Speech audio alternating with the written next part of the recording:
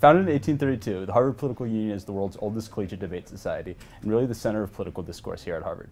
We host events including discussions, debates, dinners, and just about anything else our members want on issues ranging from abortion to atomic bombs and anything in between. Our members meet in a half dozen subcommittees to plan these events, and while these are really the backbone of us getting work done, they also form some of the best communities here at Harvard.